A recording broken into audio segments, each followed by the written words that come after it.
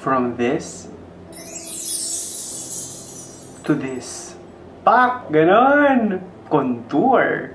Hello gorgeous! It's me, Rick. Welcome back to my channel. So for today's makeup tricks, I'll teach you how to contour using a powder contour para hugis bigas. Huwag na natin patagalin pa. Let's go to the video! So first things first, is there a big difference between bronzer and contour?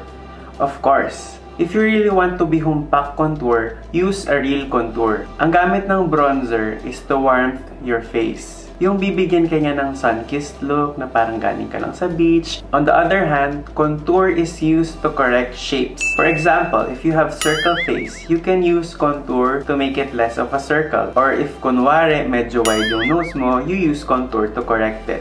Or if you have double chin, you can use contour then.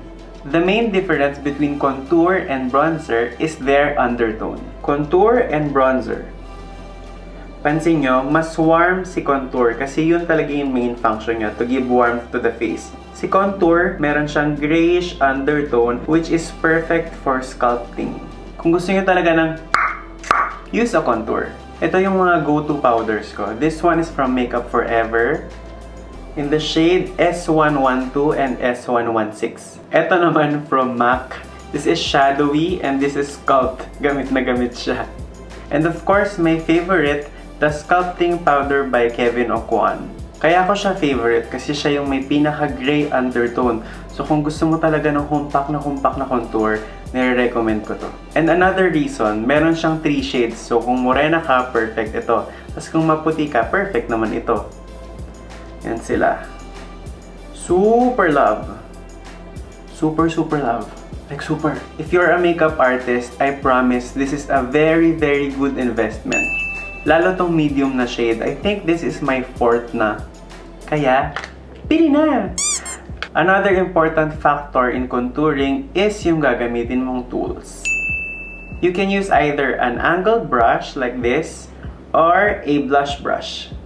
What not to use? Yung malalaking powder brush. Of course, wala kang precision pag ganito kalaki yung gamit mo. If hindi ka pa ganun kagaling mag-contour, it's perfect to start and train with powder. So for this tutorial, I will teach you a universal way to contour. So kahit anong face shape mo, pwede to sa'yo. So I applied my foundation already and lightly set it. Another important factor before you contour, always powder your face, lalo kung gumamit ka ng liquid foundation. Dahil kapag hindi mo sinet yung liquid foundation mo and nagdiretso ka na agad sa contour, doon natin nakukuha yung mga bloke-bloke. Yung pagka-apply mo, tapos biglang merong malaking bloke dyan ng contour, tapos hindi mo siya mabiblend. Kaya dapat i-powder mo muna, lalo yung parts na maglalagay ka ng contour. So I will use my translucent powder from Mercier. So powder lang yung areas na i-contour ko. Where to contour? Of course, hindi mo naman kailangan i-contour yung buong face mo. Titingnan mo lang kung saan yung problem areas mo. It's up to you. So first problem area is your cheeks. Ito. Pag super laki nito. So where? Gagawa lang kayo ng imaginary line from here up to your mouth. So i-connect nyo lang yung dalawang yan. Yun. That is where you will put your contour. Huwag nyong gagawin yung tapos susundan nyo. Kasi hindi yun pwede sa lahat ng face shape. Like sa akin, hindi pwede yun. Tingnan nyo. Kunyari, igaganyan ko. Tapos, i-contour ko dyan. Pag inalis ko yung ganyan, masyadong mababa yung placement ng contour. So, andito na yung contour ko, dapat nandito siya. So, better yung placement na ganito. From here to here. I will use the medium shade from Kevyn Aucoin. So, magde-deposit muna kayo ng product here, and then blend it outward, papunta dito. Tapos habang papunta ka sa may lips, pagaan ng pagaan yung kamay mo hanggang nakaangat na siya. So ganito, parang tara! Ganon. So yung concentration ng product is nandito sa area na to. Then i-blend nyo lang yung product papunta sa mouth. So dyan. Ganyan. So dito, deposit the product and then blend it papunta doon sa mouth. Yan. Tapos blend lang ng blend. Tapos again, yung edge lang dapat ng brush, yung nagtatouch sa face mo. Iwasan nyo yung ganito. Dahil sasama pati yung foundation nyo. So, magmumove yung foundation under. So, light lang. Ganyan. I-intensify ko ng very light para makita nyo kung saan talaga.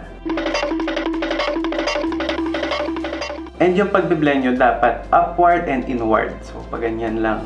Iwasan yung bumaba from this imaginary line. So, lahat pataas. Laki na ng difference, diba? Next issue, jawline. Sino bang may ayaw ng panga ngayon? And the placement for this one naman, start under your ear sa likod, dyan. Papunta sa ganyan, pa-L. If you want a hard panga, but if you want a soft, you can parang pabilog, pa-curve na pa ganyan. So, it's up to you. Pwedeng pa-L or pa-curve na ganyan. Depende sa mood mo kung anong panga ang gusto mo. So, for today, gagawin natin curve para mas malambot. So, same. Start tayo dito. And then, blend lang. Tapos, kapag issue mo naman yung panga mo, kung gusto mo siyang paliitin, your placement is here. Sa harap naman ng tenga. Pag ganyan. Yan. Para umatras tong buong ito. Parang ganun. Next issue is your forehead. Minsan kasi, masyadong gifted yung iba. Ako medyo lang. So, if you have a big round forehead, ang placement lang is here. Yan. So, susundan mo lang yung hairline mo. Pag ganyan.